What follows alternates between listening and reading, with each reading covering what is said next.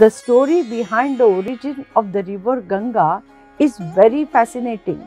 It is said that in Haridwar, goddess Ganga descended when Lord Shiva released the mighty river from the locks of his hair.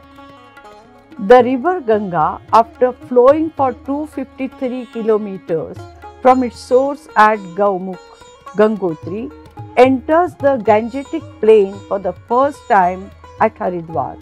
This gives the city its ancient name Gangadwar.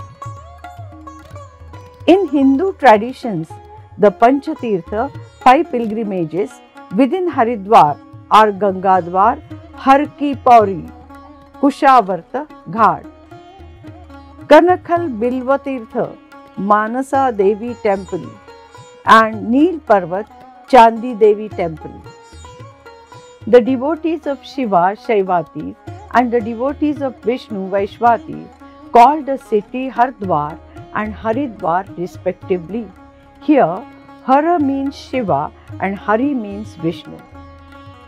According to Puranic legend, during Samudra Manthan, churning of the ocean, the celestial bird Garuda spilled Amruta, the elixir of immortality, over Haridwar along with Ujjain, Nasik and Prayagraj, Allahabad.